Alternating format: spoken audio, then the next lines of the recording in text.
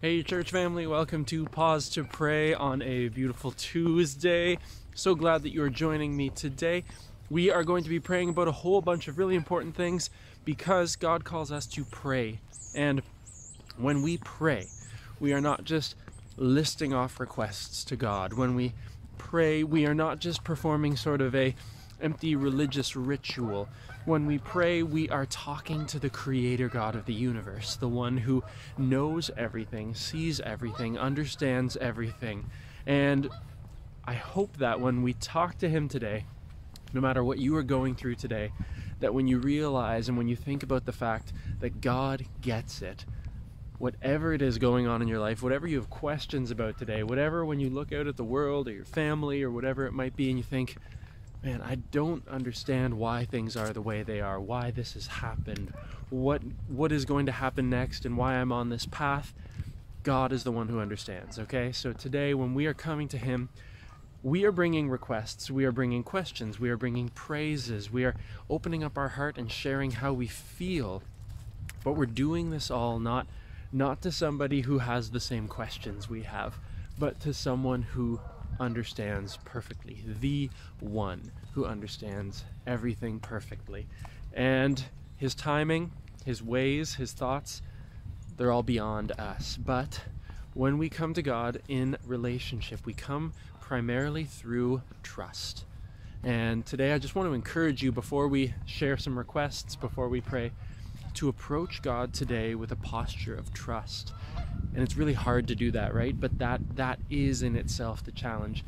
Do we trust God, who knows everything and we don't, to be doing what is ultimately best for us, for our communities, and for the sake of the whole world? Because the scriptures tell us God does not desire the sinner to perish, but that he may repent and turn and live. And this is everything going on in our lives around us and the world around us is all part of God's desire for people to come to Him. People who are rebellious and stubborn and disobedient like me. But God wants people all around the world to come to Him. God's come out to us, right? If you were there on Sunday, the good news is Jesus has come into the world to go and seek and save the lost, to go and meet us sinners where we are, where we were. So let's come before God and trust Him today with whatever's on our hearts. A few things that we're going to be praying about today. We are praying for Marg and Harvey. Harvey is still ill, so we are going to continue to pray for Harvey, for restoration of his body, and for restoration of Marg and Harvey to be able to be back together again at home soon. We are continuing to pray for the conflict that's happening in Israel and Gaza. We continue also to pray for the conflict happening in Ukraine. We know there are many other conflicts happening around the world, and these two have become so significant to many of us in the way that we've heard about them, we understand them. I know for some of you, you're going to have other conflicts that are maybe first and foremost in your mind, things going on around the world, but we're going to continue to pray for these two, and I encourage you to pray and keep praying to God about the other conflicts, many of them I know, that are happening around the world today. We're also going to be praying for missionaries this Sunday at church. When you are joining us online or in person, you will find that we are celebrating and focusing on missions work, both locally, nationally, and internationally. We're going to be talking about and hearing from missionaries that we support as a church and work that is going on here and abroad. So we're going to be praying for Jesse Britton. We're going to be praying for Michael Van Oosteveen. We're going to be praying for Sydney Pierce. We're going to be praying for Stan and Sally Bragg. There are many other missions groups and people that we work with as a church, sometimes short-term mission stuff. I mean, you know, we partner with them for a season. So there's many to pray for. Those are just a few of the names of people that we work with regularly. And lastly, there's an illness, actually someone who's suffering from the after effects of several concussions in our church. and actually I know of several people, one in particular that just has come up, and we're praying for people who are suffering with these illnesses and the after effects of concussions. One person in particular just has come up recently that we're going to lift up before the Lord for healing and restoration for them. For whatever else is on your heart, for confession, for praise, whatever it might be, let's just take a moment, let's walk together here, and in a moment of silence, I encourage you to bring your praises, your requests, your confessions to the Lord, and I'll just open us up. Father God, as we walk through life, we acknowledge and confess that you are the one who has made us, who knows us, who loves us, and who is the only one who can save us and redeem us from our error and sin. We praise you for your grace, and we come to you now with confession and with our requests. God, hear us as we come to you.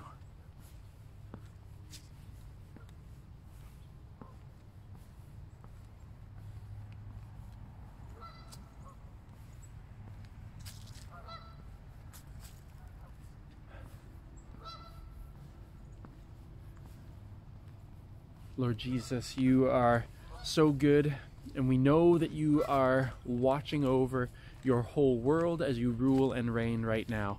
But in particular, we want to lift up Harvey and Marg to you, and we pray for your grace and your healing touch to be on Harvey. We pray for doctors that are helping him right now, and we pray that you would give them grace and wisdom. God, we pray for peace for Marg, and that you would give joy to them as they are able to be reunited soon. Lord, we pray this in Jesus' name. Lord, we come to you as well, knowing that there are so many people who are hurting because of the conflicts in Israel and Gaza right now. The children who cannot go to school and walk the streets safely.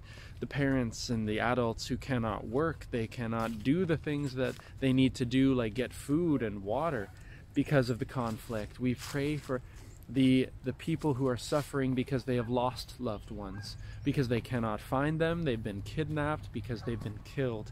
The tragedy that they are experiencing, God, we can hardly begin to fathom.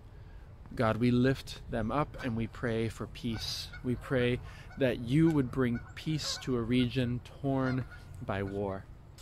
We pray this as well for the conflict that has continued to rage in Ukraine. We pray this over the many other areas of conflict in the world.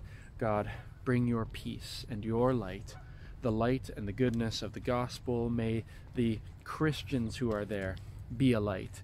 May you protect them and uphold them, Christians in many difficult and persecuted or war-torn situations. God, make them light and peace bringers in dark places. Show us how to do our part here, where we live in a country of great peace and wealth. God, show us how to be people who live as lights here as well. God, we praise you that your good news has gone out and continues to go out all throughout the world. We pray locally for Jessie Britton and for Sydney Pierce, Jessie with YFC and Sydney with the work she does with Scripture Union and the sports camps that we partner with every year. God, we pray for Michael Van Oosteveen, who is in Guatemala, and we pray that you would have your hand on him and the ministry he gets to do with youth with a mission. God, we lift that whole organization up to you and pray that you would bless it and bring people to a saving knowledge of you who do not know you in Guatemala. And Father, we lift up Stan and Sally Bragg. We thank you for the long-term relationship that we have been able to have with this wonderful couple that serves you and serves the First Nations people in Saugeen. We pray that you would help Stan and Sally be perceptive and gentle and patient as they work with a people that has suffered so greatly and carries so much pain, but carries so much hope and potential. And I pray that we and Stan and Sally would continue to see that and pray for them along those lines for a great healing and restoration among Aboriginal people in Canada, not just in Saugeen, but all over the whole country, Lord. And we pray as well for this person in our congregation suffering from the effects of multiple concussions.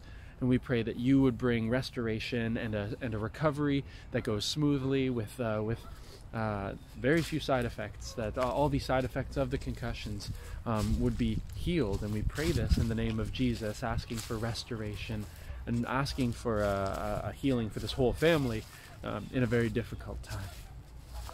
Lord, for the other requests we've brought to you, for the praises, for the things we're thankful for, God, help us to be people of great gratitude, knowing that you bless us abundantly beyond what we can ask for or imagine, that you have done for us amazing things. Lord, we lift up our church and our town. We lift up our country. We lift up our whole world to you. And thank you, Lord, that you love the world so much that you sent your Son, that you came to save us. So we praise you and we love you and we thank you and we come to you in the name of our King Jesus. Amen. Thank you for praying with me today, and wherever you go, whatever you do, do everything that you do today as service to the Lord, and may he bless you and keep you. We'll see you next time.